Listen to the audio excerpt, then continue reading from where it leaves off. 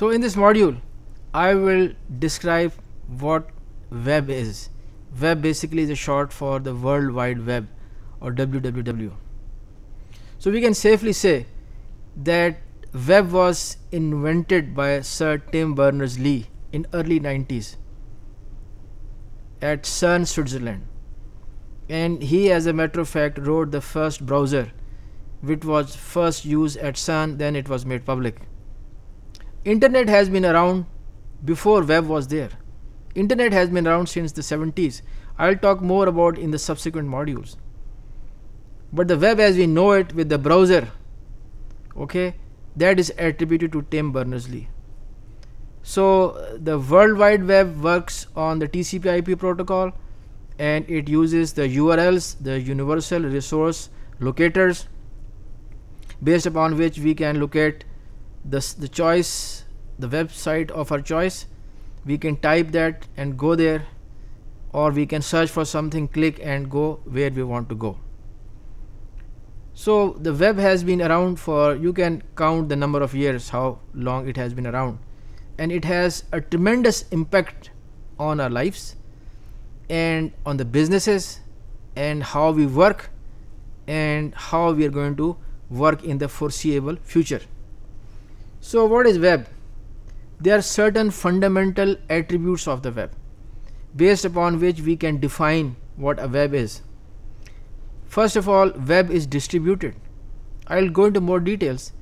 Distributed means that there are something which we call, which I discussed before, as the web hosting service providers, and then there are the central repository where all the addresses are kept, and different countries and different organizations have their servers and their repositories which are connected together, and the address of a website I am typing, that may be in the same city I am, or it may be across the continent. So the web is distributed, that is for sure, that is the fact.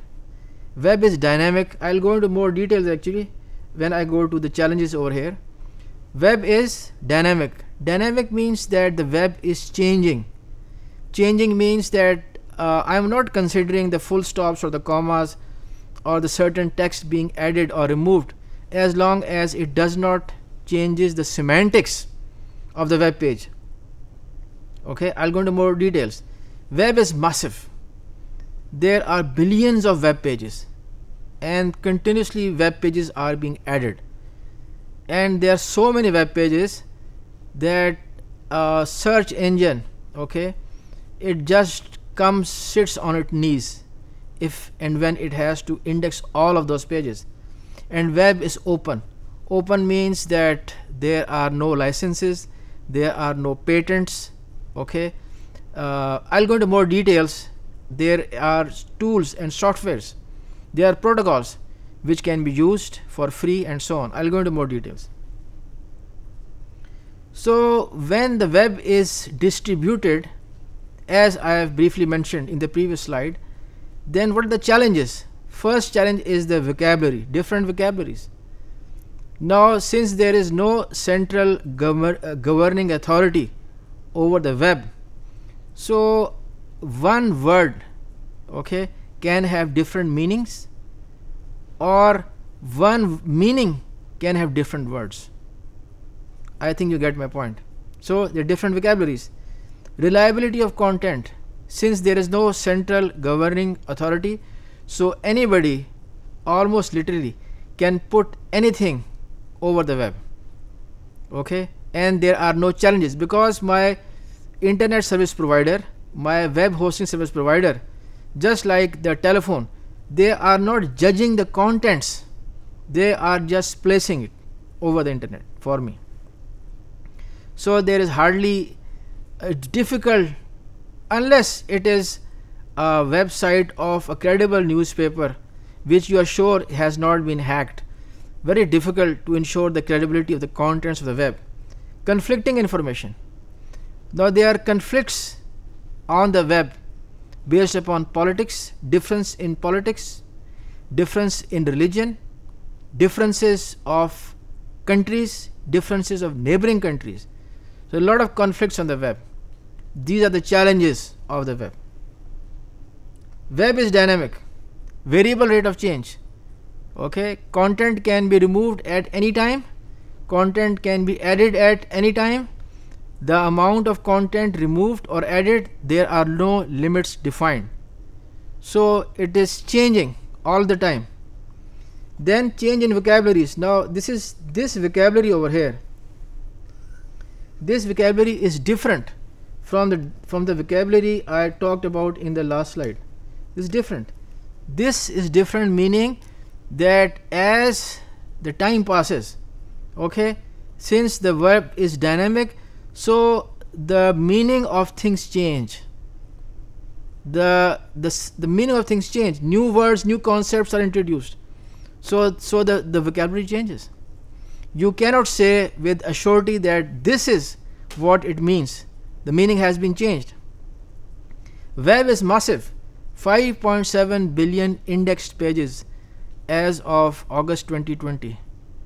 It's almost impossible for a search engine to go and get smartly, intelligently what I'm looking for because of the humongous size.